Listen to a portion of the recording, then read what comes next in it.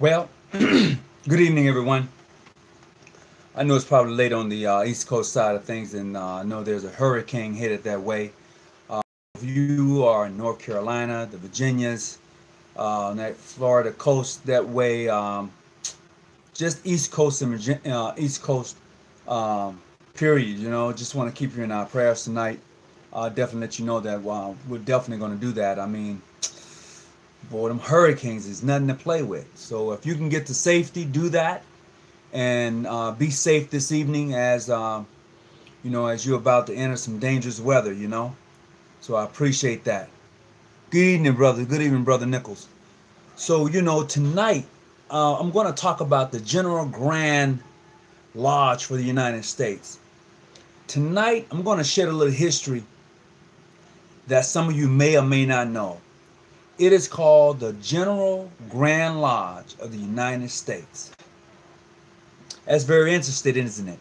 And I say that because as I began to do my own research and to look at various congresses and where did this ideal originate from, the very first ideal was called the General Grand Lodge for the United States. This ideal came about at the formation of the Grand Lodge of Massachusetts. We're talking 1778, 1779. This is the year that here in the United States that they were speaking of a General Grand Lodge for the United States. And at that time they was looking at General Washington. President Washington was going to be the president for the General Grand Lodge of the United States. Okay, hear me clearly. This was an idea hey, what's up, brother Terrell?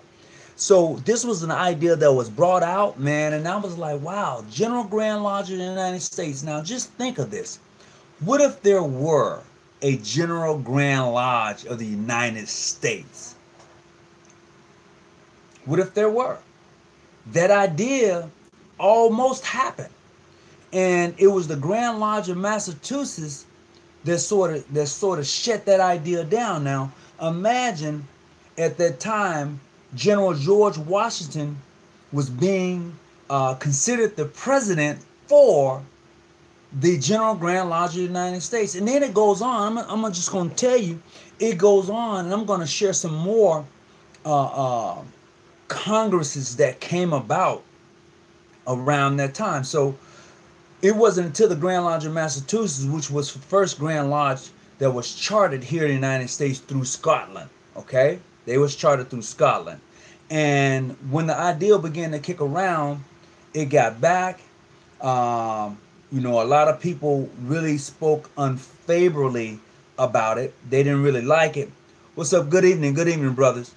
They didn't really like the fact that there was going to be a General Grand Lodge for the United States, so they really shot it down. And I'm gonna tell you, this happened between the years 1778 and 1779.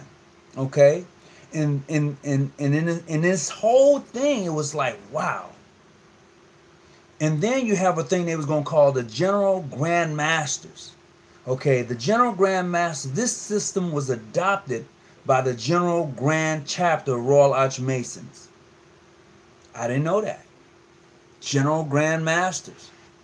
Yeah. So when I think about the concept of the compactor Grand Lodges, for which at one time all African lodges was under or with, that concept wasn't a original idea. It was not. It was a great idea, as a matter of fact. I would say that the compact of Grand Lodges was a great idea. And as we know, as history would have it and teaches you, if you indulge yourself, that many of the Grand Lodges that helped to formulate the compact of Grand Lodges left that system. But the compact of Grand Lodges, which is known as the National Compact of Grand Lodges, is still viable. It is a still viable system, and they practice the ancient accepted York Rite Freemasonry, if I'm not mistaken. Someone can look that up for me. That is what they consider PHA, Prince Hall origin. And then you have PHA, Prince Hall affiliation, which come out of the Compact of Grand Lodges. So let's have an understanding about that. Now, check this out. I'm going to share this with you. So the concept of the General Grand Lodges for the United States, and then they had a thing called the General Grand Masters for the Royal Arch. And you're saying, where are you getting this information from? Well, bruh, I'm just getting, I have a couple of books and I'm like going through them and I'm like, wow, I think this is some good information to just share with you. So I'm gonna flip on over here. So not only did they have that, so and there was another process of bringing all of the Grand Lodges together in the United States. And that was in 1785. And this says the Grand Lodge of Pennsylvania proposed at a convention of delegates of all Grand Lodges for the only purpose of conferring together the mutual advice. By 1790, the Grand Lodge of Georgia had become convinced of the merit of a national Grand Master. Them boys was awesome. They was talking about a national Grand Master.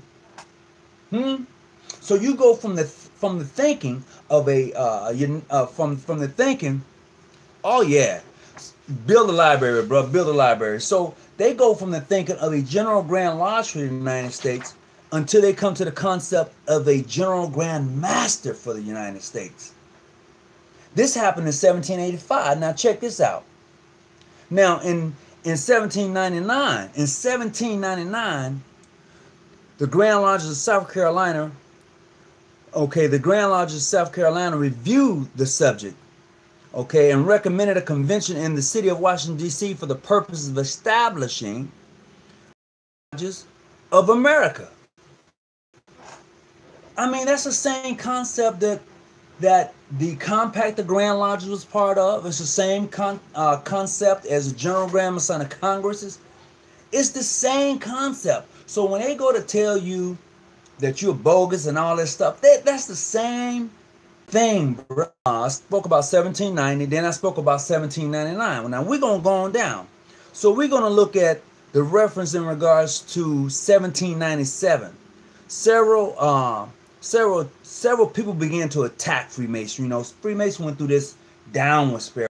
We're looking at 1797 when people really kind of start looking at Freemason from another perspective, because too many individuals who were part of Freemason was in top level positions here in the United States, a matter of fact, around the world. So they began to look at Masonry as a concept of these guys are trying to take over the world thing. So this is where this idea comes from, because you have individuals who are Masons that are in top positions regardless of where they may be at, but a lot of them are in government, a lot of them are just in the walk of life, period. So that concept of saying, well, the Freemasons are trying to take over the world and they're trying to do this and do that, that's where it comes from. Okay, so let's move on forward. All right, so in 1797, it says most Grand Lodges was favorable towards the conventions to procure and unify, but were opposed of establishing a General Grand Lodge. And this was through North Carolina. Okay, so you go back to 1807, they said it came out to be favorable. Okay, they was going to favor this thing and make it fine all Grand Lodges in America, and saying it was only going to be one, period, person running the show. That's it. The same concept they have now, but it's not considered. Okay, what book is this? This is called, I'm going to share this book with you.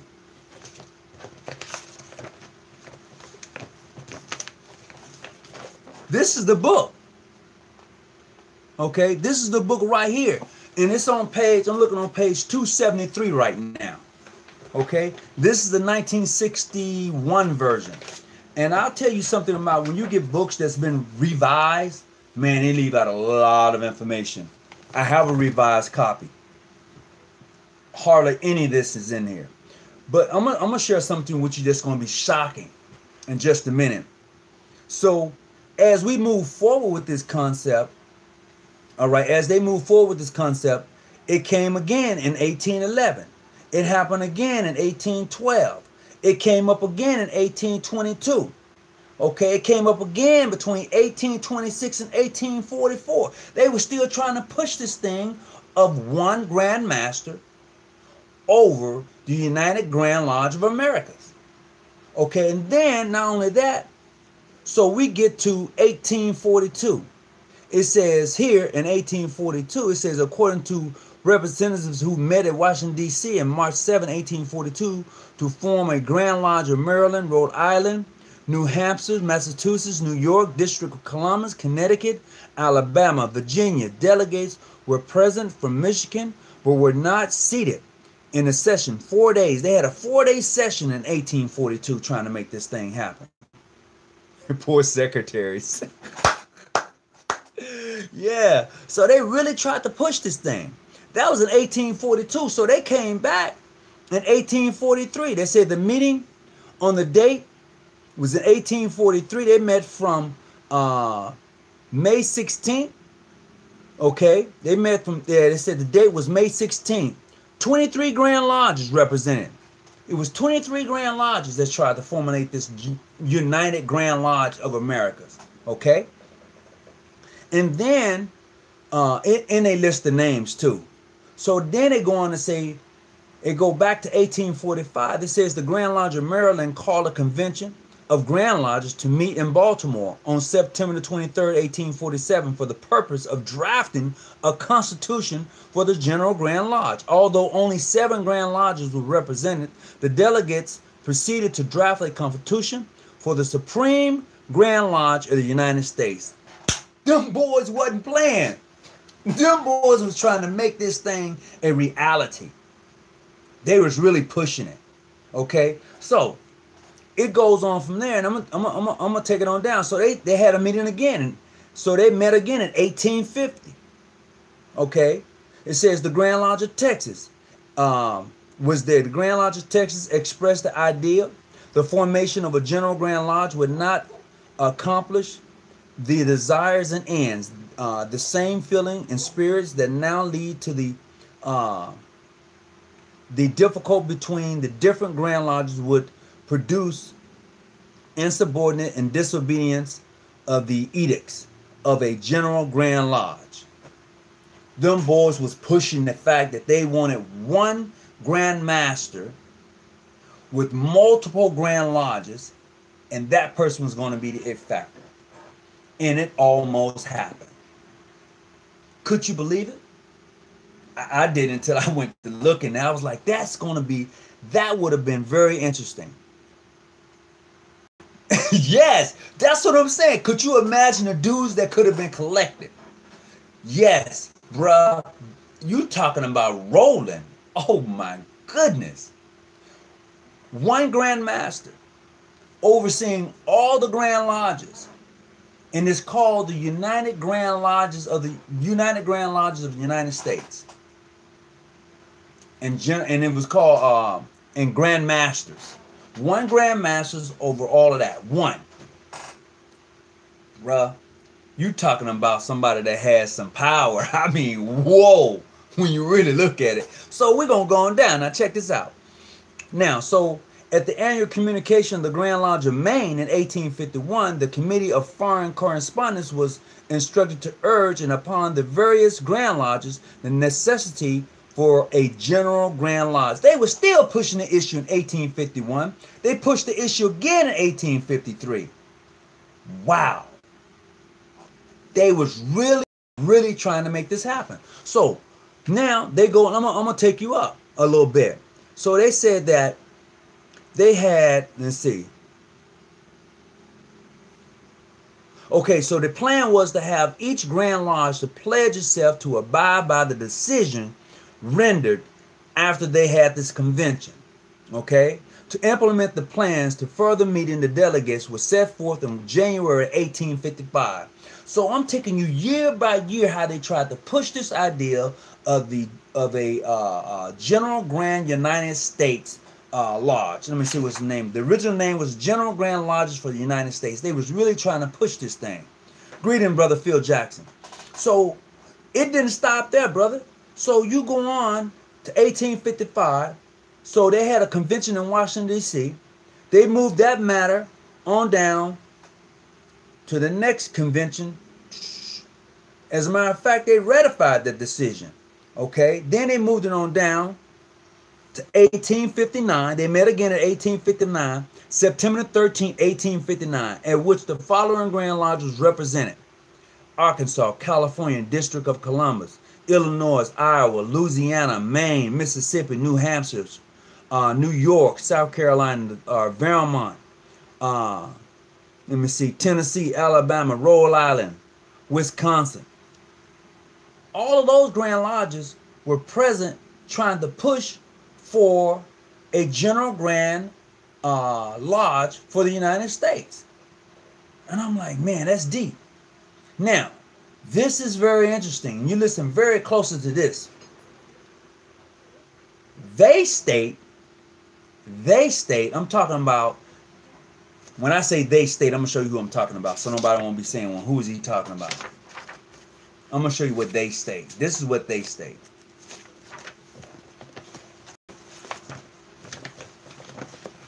Okay, this is what they state, okay?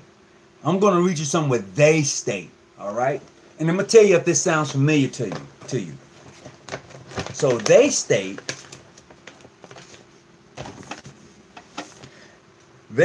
this.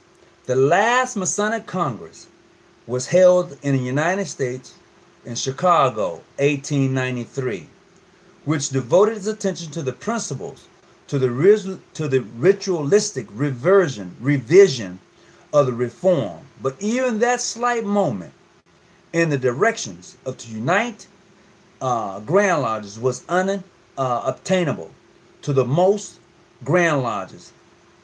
Look at the year. Anybody can recall that year? They talking 1893. They said the last Masonic Congress was held in the United States in 1893. What happened in 1893? And where did it happen? In Chicago. And who was in Chicago in 1893, y'all?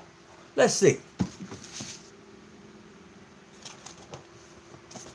This is what happened in 1893. All right? This is what happened in 1893. And they said the last General Grand Masonic Congress happened in 1893. They said that in their book on page 273. That's very interesting, isn't it? Isn't that the year of the formation of the Shriners in Chicago at the World's Fair? Isn't that the year that John G. Jones was created a Shriner? I'm just saying, I'm just looking at it for what's written long before I got on board. And I'm like, wow, okay, so we can move on from there. All right? And then it says, the Chicago Congress of 1893 also reached the same, the Chicago Congress of 1893 also reached something, also came about through something that was different. The landmarks of Freemasonry, which is presumably the same thing.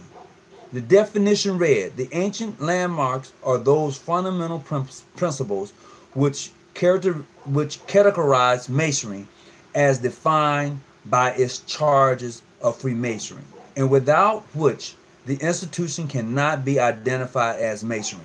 Now, that goes to tell you this, that a General Grand Masonic Congress is not a Masonic institution. Listen closely.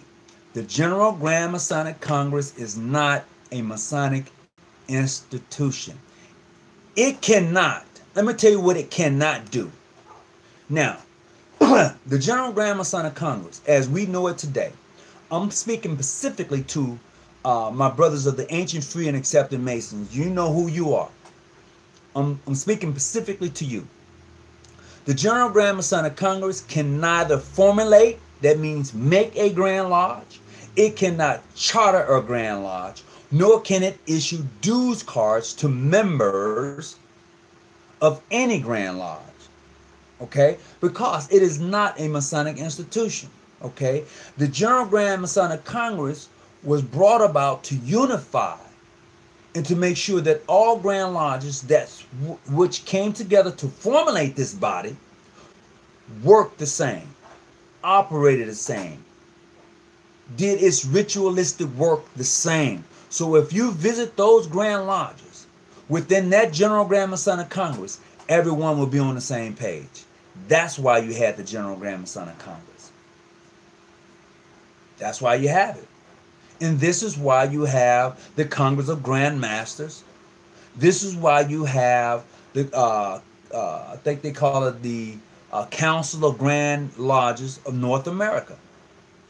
That's what they call it. So it's a few entities you should take a look at. One entity you're going to take a look at is called the Grand Masters Council. Another entity you need to take a look at is the General Grand Masonic Congress. Congresses, because it's like 5 or 6 of them right now. And then you're going to take the look at a Council of Grand Masters, PHA, okay? And there's one for PHO, but I don't recall the name of it right now, okay? So take a look at that, and you would then you'll have to find your own conclusion. My conclusion is that the institution that we know of as the General Grand Masonic Congress is not a Masonic institution. This is why it is called the individual who's elected is the president. That person is called the president of the General Grand Masonic Congress because he cannot be the Grand Master of a Grand Master. And they have no authority over individuals. The only authority that a General Grand Masonic Congress have is to bring in other Grand Lodges that they recognize. Okay? That's it. The president of the General Grand Masonic Congress really should not be installing officers of Grand Lodges because he's a president elected. So tell me why I was meeting a lodge member. So tell me why I was meeting a lodge member and they talked to me like the Masonic Congress is in a... Because they don't know, Brother Terrell. They don't know, bruh. They don't. Everybody put their General Grand Masonic Congress up here. Well, your Grand Lodge is the last say so. That's it. When your Grand Master said that's it, it's done. Now, anytime you have a Grand Master that submits to the General Grand Masonic Congress or bend to the will of the General Grand Masonic Congress as far as saying, okay, you know what? He's then releasing his authority because the Grand Master has the last word in his state. The Grand Lodge can recognize any other Grand Lodge they choose to. Period. Who initiated Brother John G. Jones? Okay, Brother John G. Jones was initiated in the Grand Lodge of Illinois. Okay? Everybody knows that. What everybody doesn't know is really why was he expelled? A lot of people say he was expelled because he was associated with considerably what they would call clandestine Masons, but nobody never says who those clandestine Masons were. Some people say it was because of clemency, that he had a disagreement with the Grand Lodge of Illinois. I haven't, the only documents I've ever seen in regards to Jones being initiated or expelled or whatever was from somebody from Prince Hall who showed it to me. I have never seen the original documents. I want to see the original documents. That has never been brought forth. Never. Yes, each Grand Lodge is its own headquarters. However, in saying that, I know of Grand Lodges who bend to the will of the General Grand Masonic Congress or Congress of Grand Lodges. I've seen them. I have. And it shouldn't be that way. But when individuals don't understand who they are, then they do. I mean, we have a lot of young Grand Masters who become Grand Masters at 30, 40, 50 years old. And no, I'm going to take that back. I say 30 and 40, okay? But when you don't read and understand who you are as Grand Master of your state, then you will bend to the will of a General Grand Masonic Congress, the president. You will, because you don't know the authority that you have as a Grand Master. So yeah, you'll be like, oh man, yeah, I want to be part of this Congress so bad. Yeah. Okay, if you say so. No, you're the Grand Master in your state. You really, let the truth be told, a Grand Lodge doesn't really need a General Grand Masonic Congress. What you do need is a Supreme Council. And the only reason you need a Supreme Council is because of those individuals or members who want to move into the appending bodies on the York Rite or Scottish Rite side. Then you would have a Supreme Council that your members can become part of. That's it, brothers. And sisters too. Let me clear the air on this. The sisters need a Grand Lodge. A Grand Lodge don't need the sisters. I don't know why sisters, and not all, but some sisters, some Grand Matrons believe that they have more authority than the Grand Master, and you don't. I'm not saying the Grand Master should be doggish or any of that. I'm saying that the Grand Master should respect that Grand Matron as she runs that Grand Chapter within the boundaries of her constitution. Period. The Grand Master should support that Grand Matron. He should show her respect because she's showing him respect. But to go in and try to take over and rule her like her husband, no. It's not what that's meant to be. It's really not. But somehow we got that all screwed up. Okay, they're at will and pleasure of the Grand Master. Absolutely. The Grand Master rules, I don't want to say rules, but the Grand Master governs as Grand Patron unless he selects someone to be the Grand Patron for the Order of the Eastern Star. Unless he selects a patron to go over and handle that situation. He is the Grand Patron of State for the Order of the Eastern Star, which works with that Grand Lodge. And let me tell you this here. Only a Grand Lodge can charter a Grand Chapter. Booyah.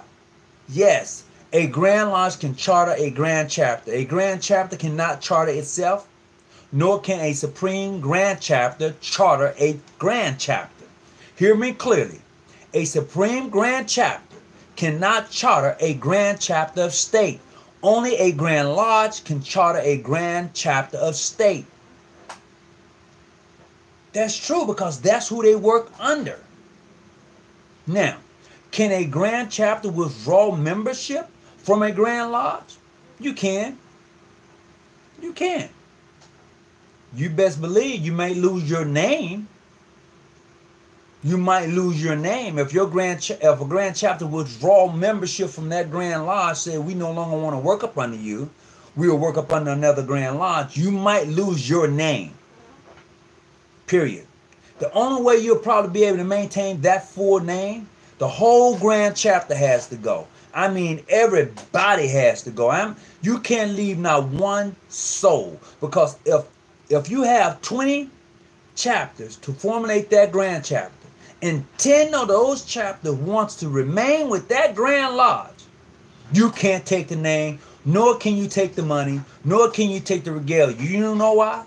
Because that Grand Chapter is still intact, because there are 10 chapters there to maintain it. It's just that simple. So a lot of Grand Chapters believe that we'll leave. Where you going to leave and go? If that Grand Lodge charters that Grand Chapter, the name stays with it unless everybody goes. Everybody has to leave. If everybody doesn't leave, and you still got several chapters there that want to work with that Grand Lodge, wants to be there with that Grand Lodge, the charter stays, the bank book stays, the regalia stays, all of it stays. It's written in law. Because the Grand Lodge formulates the Grand Chapter. That's here in the United States. All right? How that ritual coming along? Brother Rob Lowe, it is a task. Let me tell you, I'm working, man, and then I try to get into it when I can. That ritual, it's a task. I tell you what I do have. I have first, second, and third degree. It's all complete, but I got to go in, and what I'm trying to do is put in African contacts. You know what I mean? Put that in so when a person read it, it's coming from an African point of view and not a European point of view. That's where I'm at with it. Miss you here for the Supreme. Here, oh yeah, I was there, bro. It was nice, brother Julian. I had a great time. I had a great time and visit. So when you look at the General Grand Masonic Congress, brothers, the reason the person is a president is because he can't be over Grand Masters. A Grand Master can't be over Grand Masters. That's a fact. It is what it is. So now I'm gonna get into something else real quick here. Give me just a minute. I gotta look it up because this is gonna be interesting too. This was sent to me by Brother White out of Pomona. Very good brother of mine, and I want to let him know if he's watching tonight. I appreciate him. Let me see. Let me see if I can. Oh, there you go.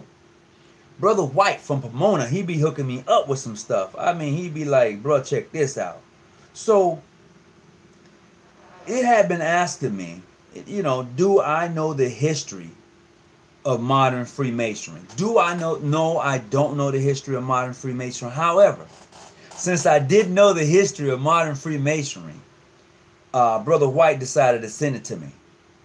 And what I discovered in the history of modern Freemasonry, the formation of modern Freemasonry is different. It's different. They are built more so on a Christian organization than a fraternal organization. Yeah. I'm telling you what I read. And you can also read this yourself. And this is no disrespect to them. You can go to their website, Modern Free and Accepted Masons of the World. Okay, Supreme Grand Lodge. You can go to their website and it gives you their history. And as I read their history, which they pretty well they put it out there for you. It's built more so on a Christian type of standards than anything else. Okay? Just so you know. That's how they are pretty much sanctioned. Okay? And let's see. What else?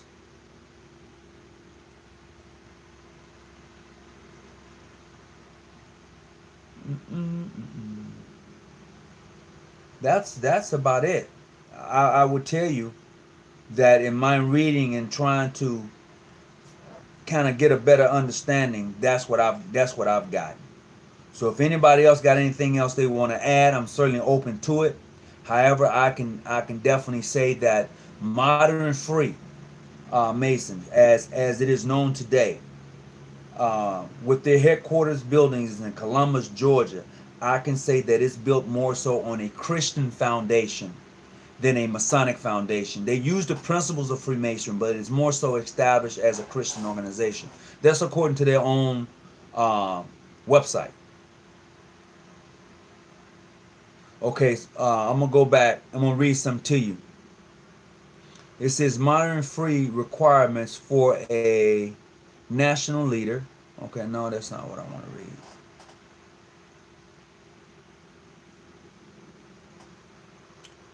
Just tells me where they at.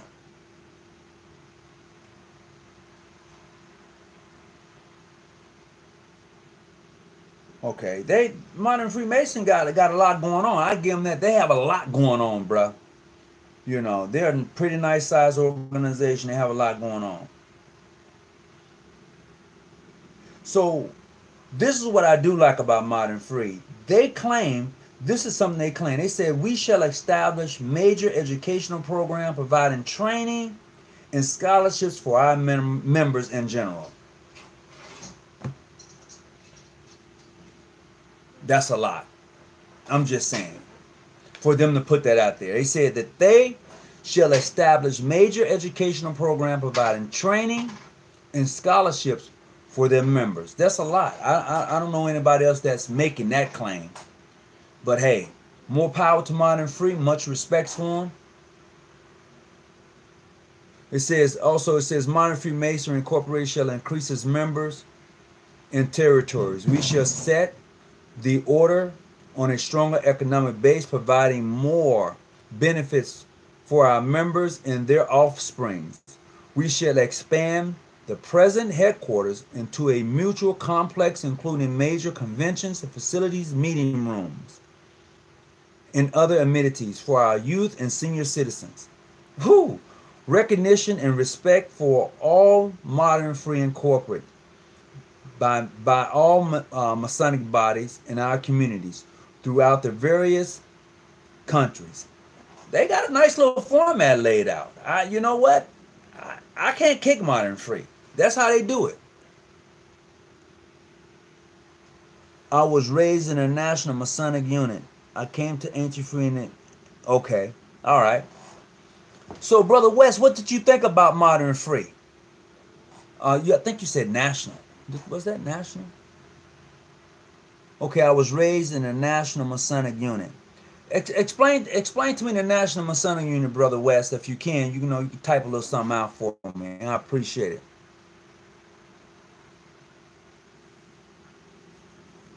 Oh, Brother Rob Lowe. Okay, so Brother Rob Lowe said, how did Masonry take such a Christian turn knowing it wasn't any Christians in... Oh, man, let me break that down to you, Brother Rob Lowe. So this is what happened. This is what happened. So, United States is a what nation?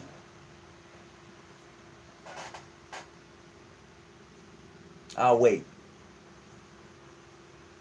A Christian nation. Yeah, that's how it came to be. However, they didn't do a whole lot to change the ritual because everything they talk about is over in Africa, the continent.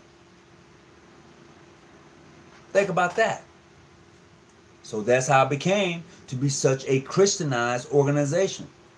But Modern Free took it to another level and incorporated not only the Christian principles, but the Freemasonry principles and brought it into play. So they made it that you had to be a Christian per se and be part of Modern Free. Now this is what I get from reading their history. Somebody else may get something a little different, but that's what I get because that's how they're structured.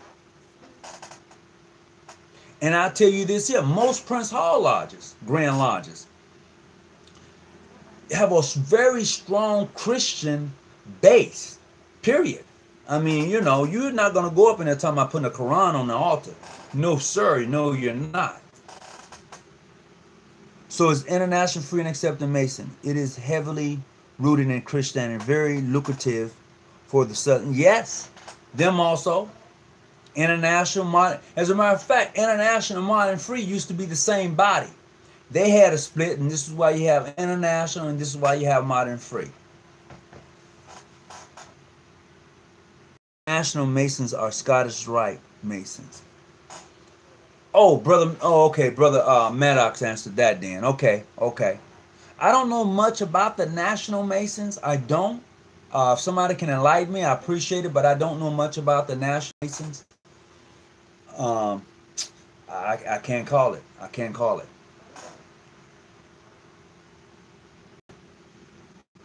Oh, he meant international. Okay. So the International Masons are Scottish Rites. Okay. Let's break this down. Hold on just a second. Just a second. I want to share this with you. When you say Scottish Rites, okay?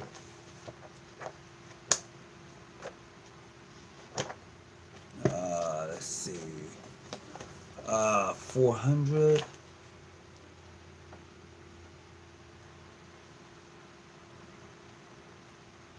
I'm looking for some. Just bear with me just real quick.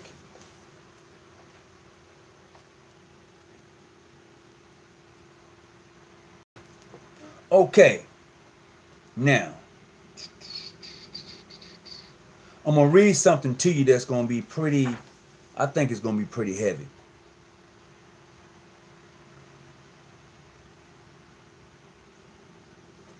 I'm going to read something to you that's going to be kind of like, ooh, at an for you, okay? I'm going to give you a little history on something real quick as soon as I get done. I'm marking it off.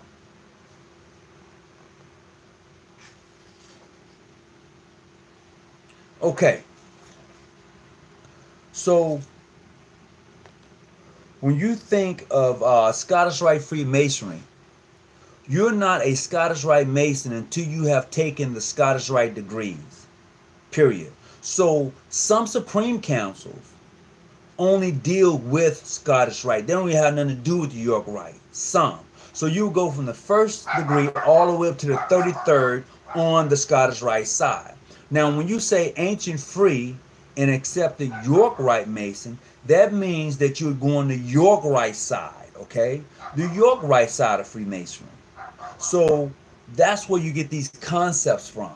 That's why you have many organizations using many different levels, letters. That is, many different letters, and none of them come from Scotland or England or France or any of that. It is what they chose, just as my Grand Lodge chose Ancient Free and Accepted Masons, because we believe in the ancient concept of Freemasonry. Now, everybody has their reason to why they may choose that. But that's why my Grand Lodge, for which I'm a part of, chose that concept. Now, I'm going to read to you this. And this is on page 439, okay? Check this out.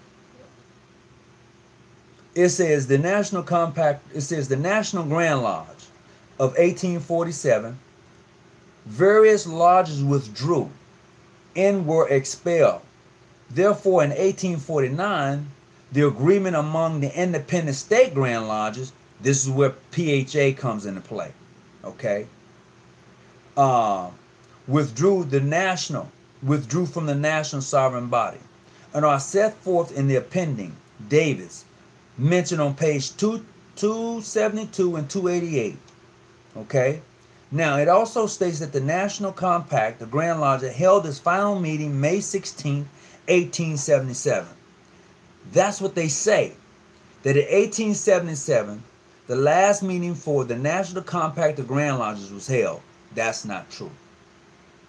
That's not true. That's not true. Okay? And then it goes on to state this. It says, subordinate bodies. It was 27 states belonging to this body. After everybody left, there was 27 other states left.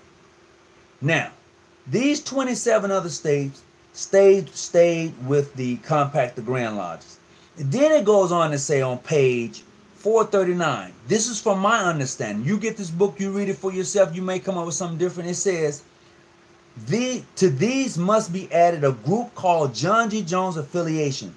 That's where that concept comes from in 1877. John G. Jones Affiliation, as we first hear that name arise, it comes about in 1877. Brother Stephen Smith, brother, you have this book. It's the same book that you had when you left California, Stephen Smith. It's this book. It's the same book, Coors Masonic Encyclopedia, Brother Smith. It's the same book that you had. Now, what you did with that book, I don't know. That book belongs to past Grandmaster Frank Cummins. Okay? Now, so, yeah, I know you had that book. So, now, John G. Jones, that John G. Jones Affiliation is not first heard of until 1877. And this is after all hell had broke loose with the National Compact of Grand Lodges. So now you had three established bodies among Black Masons. You had the National Compact of Grand Lodges, you had PHA, and you have John G. Jones Affiliation. You had those three. That was it. And I'm reading what they wrote about us. Not what I wrote, but what they wrote about us. Okay? Since most people like to believe what they write about us. It's not our history, it's what they wrote for us about our history. You catch that when you go home. And then it goes on to say that the National Compact and Affiliation are governed on an active National Grand Lodge level. Okay? So the National Compact of Grand Lodges are governed on a National Grand Lodge level. and that Prince Hall lodges and John G. Jones Grand Lodges are organized state by state.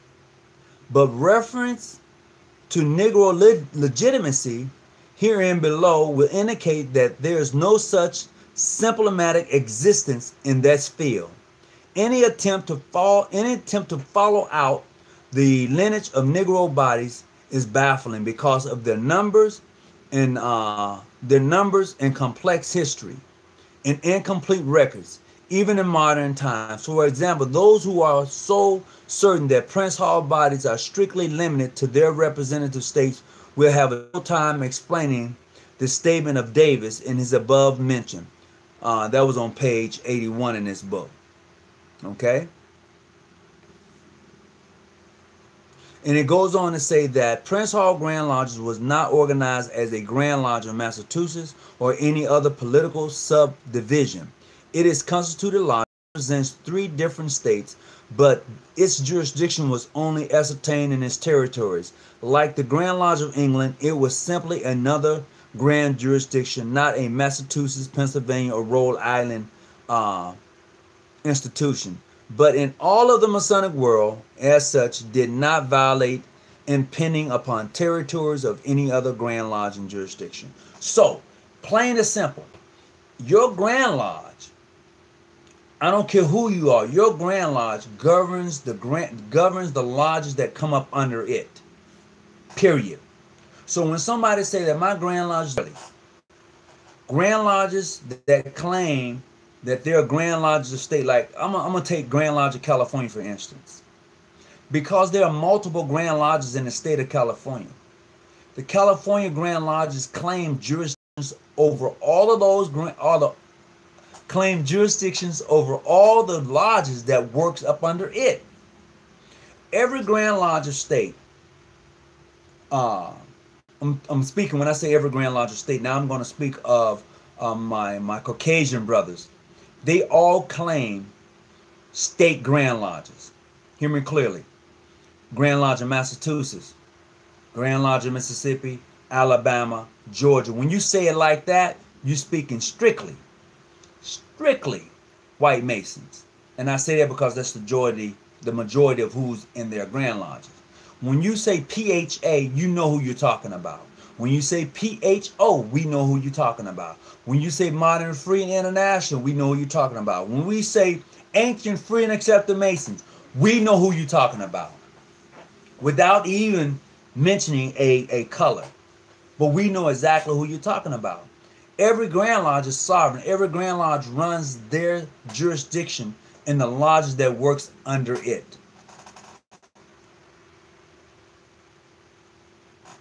So what I hope that you get out of this tonight is to understand what your Grand Lodge should be doing, the strength of your Grand Lodge.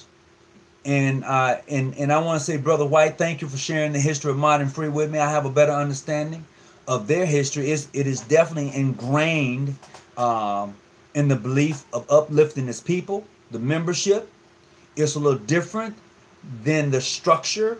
Modern Free structure is a little different. I can correct me, but from what I'm reading, that structure as far as inner apprentice, craft master mason is great. But as you go up that change in Modern Free, things begin to shift a little bit. You have sister interaction with the brothers on those levels, which I disagree with, but that's my own opinion. You know, but that's their structure.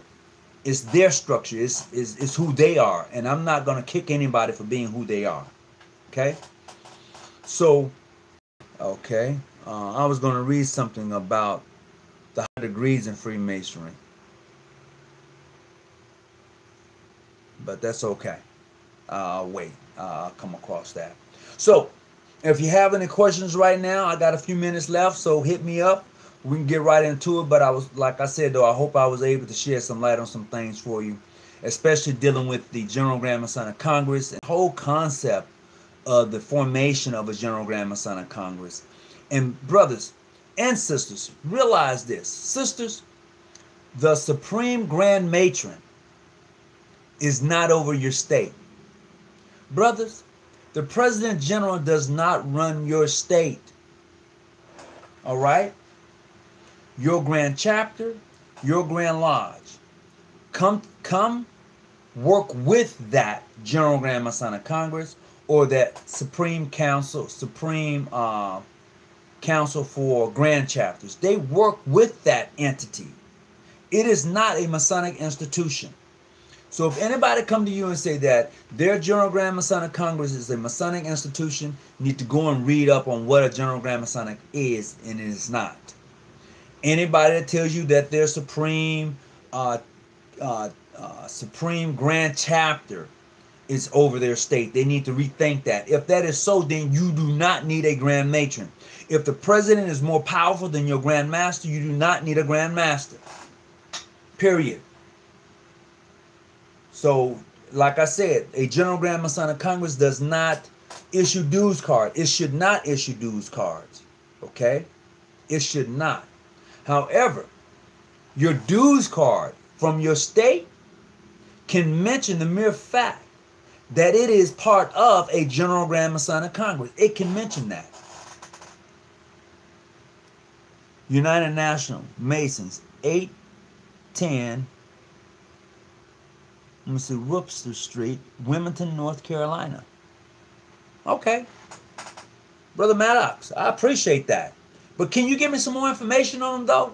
Can you, like, just send me some and I'll talk about them? Because I mean, you know, that just helps me. And also, my Grandmaster wanted me to definitely send a big shout out and thanks for those who subscribe to the channel. And he appreciates everything. And I don't just come up with this information. I have a team, and I'm gonna tell you, I'm appreciative of those who give me information. Most of you know Brother Sutton. He's been on here before. He gives me a lot of information. Okay. I like PHO the best. Try. Ain't nothing wrong with that, bruh. You stand up. That's right. That's right. Brother West, for real. So I have okay. So let me break this down to you. John G. Jones Research, it's a lodge, okay? So Brother Sutton gives me quite a bit of information. I myself have a nice library. Calvin Sanders, who is now the sitting Grand Master of State, he was just elected this year. Congratulations. He was originally he still is part of the Research Lodge. There's Phil Bazier, who's part of the Research Lodge. Those four individuals right there that I've named has really been a stickler for information and making sure that whatever information we give our members, we want to make sure that they're educated on Freemasonry. So we don't go out in the community talking about Freemasonry, really not understanding the concept of Freemasonry, if you can follow what I'm saying.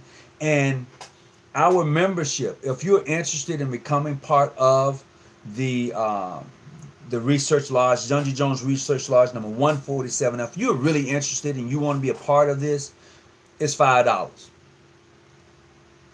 It is $5. That's what I pay. We'll put it out. That's how we do it. It's $5 membership, $5 a month membership fee for John G. Jones Research Lodge number 147. Hit me up, inbox me if you're looking at becoming a member. You must be a Freemason in order to be a member of this particular lodge. And it doesn't give you visitation or nothing like that. This is strictly for research purposes. So please don't be saying that you are, you know, I'm a member. No. You're a member of the Research Lodge, which strictly deals with researching Masonic information. And we just put it out. We want to make sure that brothers are aware, sisters are aware of the information we bring forth. Sons of Solomon, number 26. United Most Worshipful Scottish Rite Grand Lodge. Yo, what's up? Brothers out of Texas. All right, Brother Julian, that's right. Yeah, you missed me when I was in Texas, bro. All right, Brother Phil Jackson, you are certainly welcome, man. So if anybody else got a screenshot of their dues card, okay, well, send it to me. If you got a screenshot of the dues card, send it to me so I can, or do you want me to send you a screenshot? Get a screenshot of the dues card. Oh, okay, I can do that. Hold on a minute. I'll get you a screenshot of the dues card.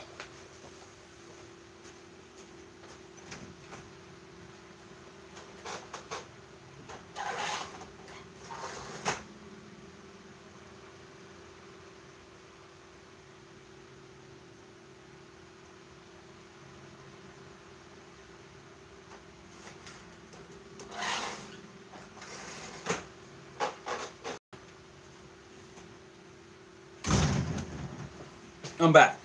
So, this is the membership card right here for John G. Jones Research Lodge. So, and it's $5 a month. It doesn't give you visitation rights. It just clearly says that you are a member of John G. Jones Research Lodge number 147. Now, the lodge, it's a chartered lodge, but it's not a lodge to where you go in, you open and close. It's strictly for research purposes, okay? Just so you know.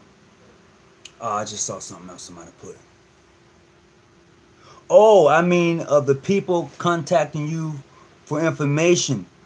Oh, okay. Bruh. I mean, the people contacting you for information as you were stating. The picture of the Scottish Rite. Let me see. I'm going back. Okay. They practice. Okay, so Brother Maddox says that they practice Scottish Rite. Okay. Get a screenshot of the dues card. I mean, the people contacting you for information as you were stating. Okay, so if you want to contact me for information, right? Is that what you're saying, Brother Lewis? I may be misunderstanding you. You may have to give me a shout out. Brother Lewis, give me a call so I can better understand what you're saying. Okay. I mean, the people contacting you for information as you were stating. Okay. I just want to make sure I don't pass anybody up, you know, those who may have questions or whatever tonight. But I certainly appreciate you hanging on. Brother Lewis, would you please give me a call? You should have my number. You should. If you don't have it, then you're going to have to look me up on Facebook and inbox me. But you should have my number. I've given it out. Oh, I'm talking about the United Masons. Okay, well, y'all got me all off balance tonight. You're talking about the United Masons. And, oh man, y'all got me all screwed up. Y'all got me all screwed up. But anyway, I'll tell you something. This here, right here, Brother Amos out of New Jerusalem Grand Lodge out of Chicago put this together. This was he put this together for the 125-year celebration for John G. Jones. So if you can get in contact with him, I think these are going for like $10 or something like that. He can hook you up, bro. This is cool to have, and I say that because it goes in depth on John G. Jones, some of his accomplishments and all of that stuff. You know, a lot of stuff. This really goes in depth on John G. Jones and the work that he put forth. You know, so it's really this is a good history. This is full of great history and stuff like that about him. It's about 30 to 40 pages. So if you want to get it, Brother Amos, New Jerusalem Grand Lodge, Chicago, Illinois, he can get this to you. Okay, if you want it. I didn't make this. He made this. All right. So as I get ready to sign off tonight, I hope I was able to. Wait a minute. The lodge I'm seeking membership into acknowledge John G. Jones and his accomplishment to the shrine and speaking negatively. Oh, wait a minute. It says the lodge I'm seeking membership into acknowledge John G. Jones and his accomplishments to the shrine, but they speak negatively about him being a Mason. My brother Terrell, like I said, you can't have it both ways. You can't say I love Nixon because he was a president of the United States, and then say because he did some corrupt stuff, we're not going to build Nixon a library. They built Nixon a library, okay? Because he was the president of the United States. You can agree to disagree about his politics, but he was indeed a president of the United States. And the same thing will go for John G. Jones, in my own personal opinion. He was a Mason and a Shriner. So you just can't say because you didn't like him as a Mason, but you're going to praise him as a Shriner. Come on, man. No. I'm not going to fall for the okie doke. Not going to do it. Not going to do it.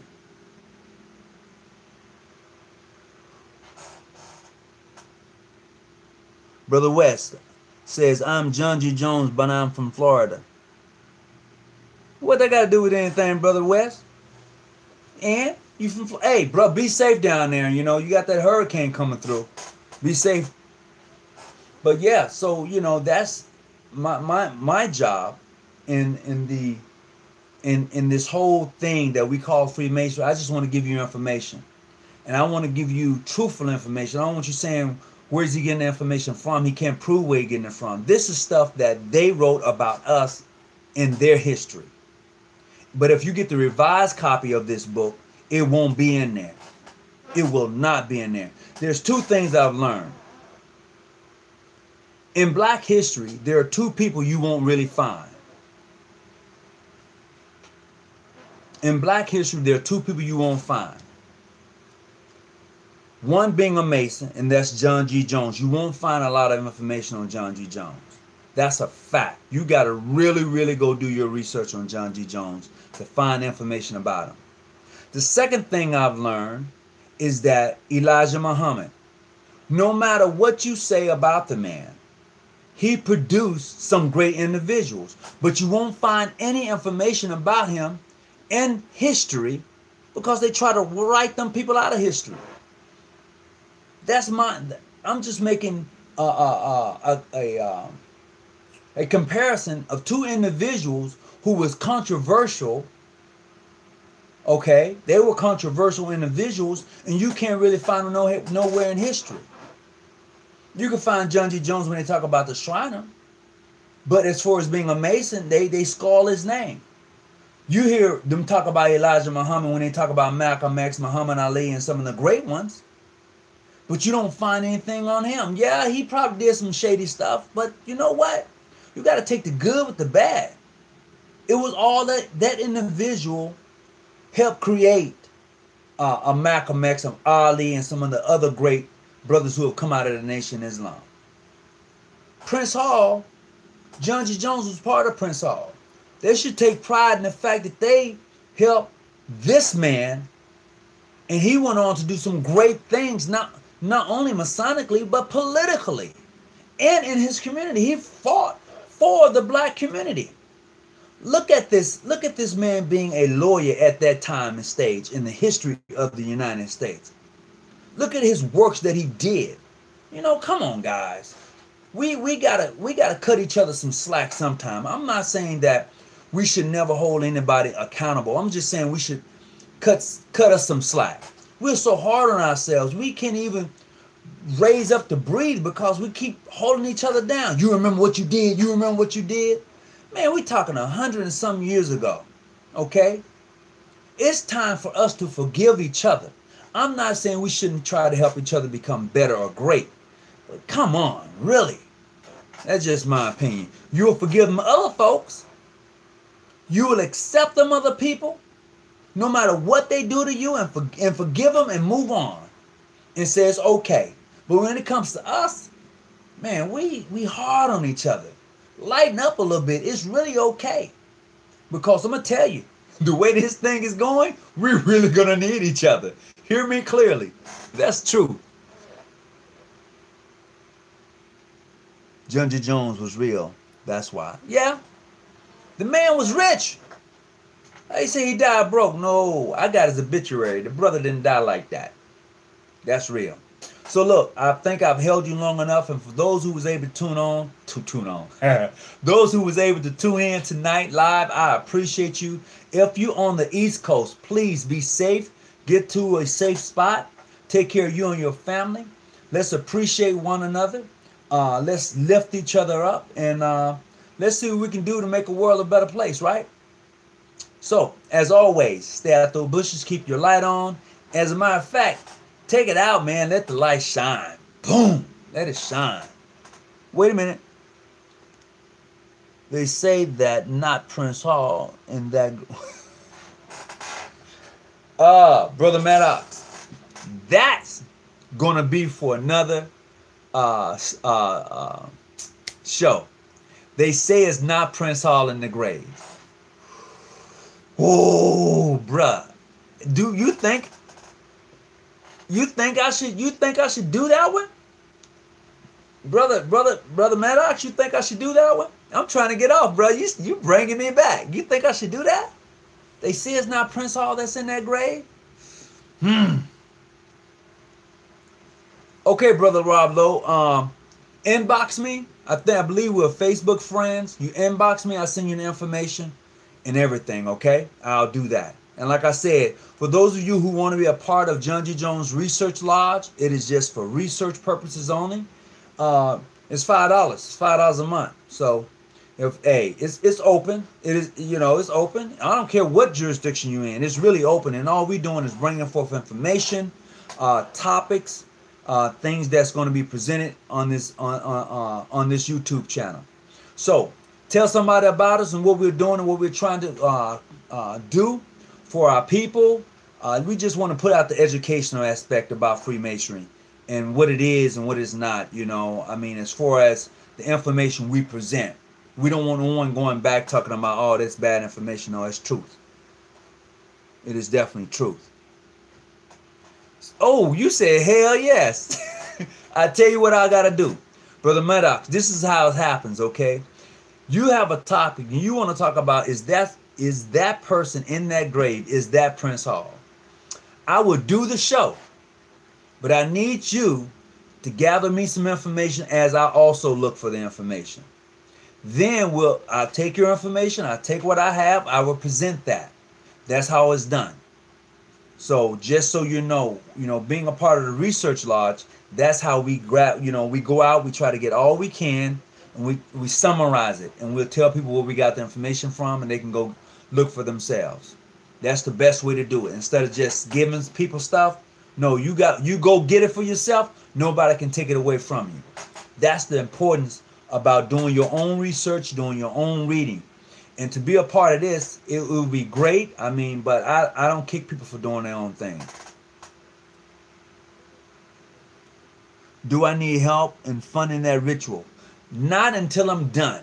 Brother Rob Lowe, when I'm done, I'll tell you what, we'll make contact. When I'm done with it, I definitely need your help. I'll take any help I can in doing the ritual to make sure that I want it to be done in such a way till it's all pointing towards the continent. Okay, it's all pointing towards the continent. So there's some things that's going to have to be changed in there. Okay, and I'll give you an example. It says, "From which you come." They said from the Holy St. John's of Jerusalem. Nope, we're taking that out. Nope, it won't be from there. It will be another place on the continent, a legitimate place that's going to represent who we are as a people. It's sort of that thing. Okay. Oh, Dr. York. Oh yeah, we can do something on Dr. York. Brother Maddox, yeah, we can work with Dr. York. Now he was a monster. Oh, not a monster as in a scary person, but a monster in the fact that this man was on a mission. Dr. York was on a mission, bruh. Let me tell you, we can do something on Dr. York. You just gotta let me know when you want to do it. We can make that happen. Oh, for sure. We can do that. One brother said, told me or asked me about doing something on international. Since I've done something on Modern Free, could I do something on international? I don't mind. I don't mind. It's all about information, and I hope once again that you got something out of it. So I am going to go ahead and sign off right now. It's been 1:10, an hour and 10 minutes. I've been on here, so I'm going to say peace, be well, God bless you and yours, and as they say, it's going to be all right. We're going to be all right. Stay out them bushes and keep your light on. I'm out.